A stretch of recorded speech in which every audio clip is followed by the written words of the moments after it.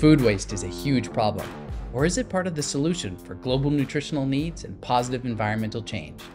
Let me introduce you to the hero of organic recycling, the black soldier fly larva. These little guys turn organic waste into a rich protein source and an organic fertilizer. So how do we harness this heroic ability? Here's what we do.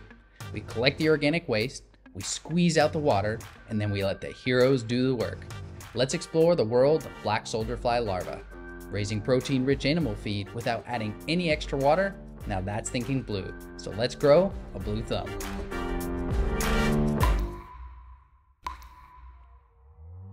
Let's look at the life cycle of our heroes.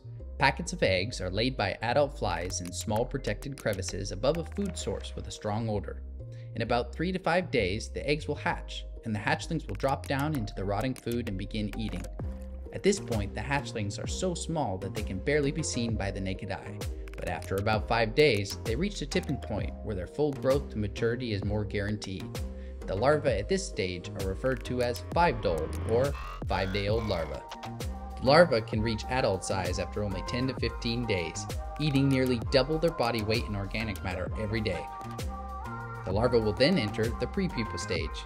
At this stage, they will change to a dark brown color, stop eating, and search for a protected area to pupate and emerge as flies, leaving their pupa casing behind.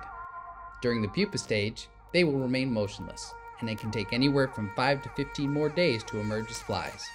The flies will live around 5 to 10 more days, at the end of which they will lay their eggs, die an honorable death, and then start the cycle all over again. These little guys can turn organic waste into a rich source of protein with an impressive amino acid profile that makes them a good substitute for fish meal. And their frass, or poop, is an organic fertilizer with high levels of chitin that is known to help plants with pest resistance. One thing that sets these guys apart is that the black soldier fly typically doesn't spread diseases. This is because in the adult fly stage, they only require a water source. They do not need to eat. They rely solely on the food stored from the larva stage. This means that they typically don't land directly on feces or rotting food, which can quickly spread harmful bacteria. The larvae themselves can eliminate many types of harmful bacteria with the power of their digestive system, but we will dig more into the research on these heroic decomposers in future videos.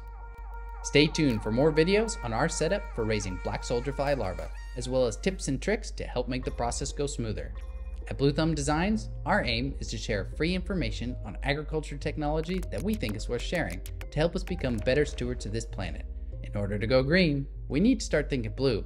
We need to grow a blue thumb.